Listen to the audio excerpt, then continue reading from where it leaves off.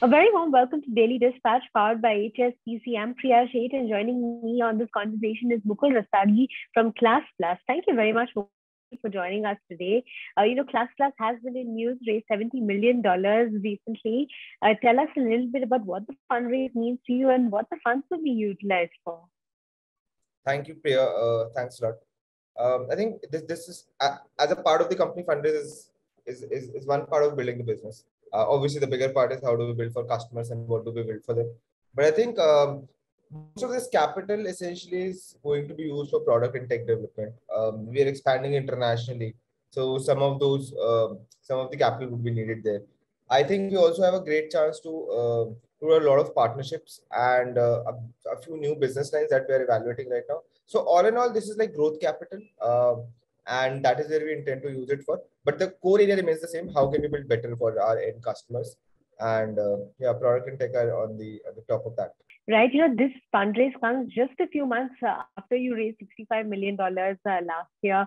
So tell us, like, two consecutive fundraisers means that Classplus has very aggressive plans for growth. So tell us what the pillars of growth will be for Classplus going forward.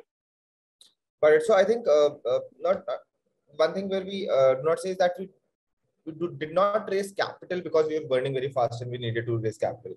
I think in general, we like that we are well capitalized as a company. It allows us to take better decisions. It does not force us to take decisions which are really not long term. And I think more than capital, what is really, really important for us, and that is not just in fundraise, but in every aspect of Classplus, I think we are really obsessed with the kind of people we partner with. Now, whether they are the part of the company or they're on the investor side, or even the companies who we end up partnering with. I think quality of people who we partner is supremely important for us. And I think what's even like better than two consecutive large fundraisers in a year is the kind of investors, the kind of reputed global capital players who are actually coming in and reinforcing their faith in something that Classplus is building. And we're one of those few companies. We're very fortunate to be one of the few companies that experience that. So I think yes, people are the pillar, whether on investing side or on the consumer side or on the business side. And so that is why two back-to-back fundraisers really happen. Right, but what will the capital be used for? If you say, going forward, these are the 3 or 4 key areas of growth that you're exploring. What would be these 3 or 4 areas that you've charted out for yourself? Got it. So I think one thing that we've now seen is that Classplus, although it started off with a use case of academic offline coaching institutes and tuition centers, I think over the last 1 year, what we've really seen is that there's a huge adoption from the content creator side as well. And anybody who wants to launch their online teaching business can essentially do that via Classplus. So today we have, apart from just academic, we have a huge population who's using Classplus for launching their classes in anything, right from something like a personality coaching to language training to computer programming to probably journalism to anything, right? So people are just using us as a stack for launching any of their online coaching businesses. And I think that's a great testimony to the kind of product we've been able to build. So I think content creators is a market that we really want to look forward to at. And we want to ensure that anybody who wants to become an educator, and becoming an educator should again be fashionable. And anybody who wants to do that should be able to use our product. So that is one very focus area on how we are ready to spend our lives in order to serve educators and now even content creators, right? That's one. Secondly, we are taking the product international. We have launched in few select geographies in Southeast Asia.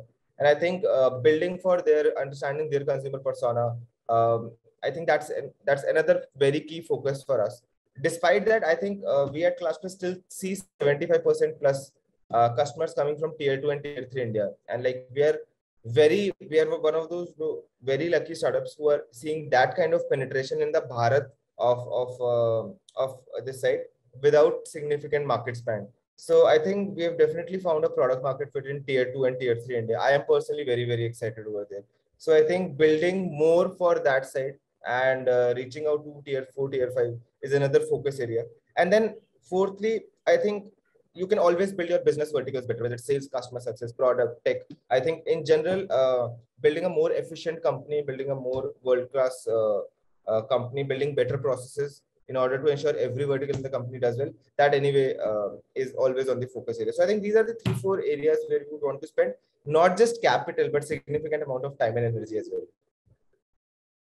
Right. Mukul, tell us some key metrics that you've been closely tracking and how growth has been over the last couple of months. And if you could share us the kind of numbers in terms of what the key metrics of growth have been so far. A few stuff on that side. For example, it's very common for knowledge that we have now digitized more than 100,000 educators in helping them launch their online maths. Now, I'll tell you something very interesting. As I told you before, more than 3/4 of this audience actually comes from tier 2 and tier 3 India, which is supremely surprising. These 100,000 educators would have served more than 25, 30, 35, something around number of students over the span, right?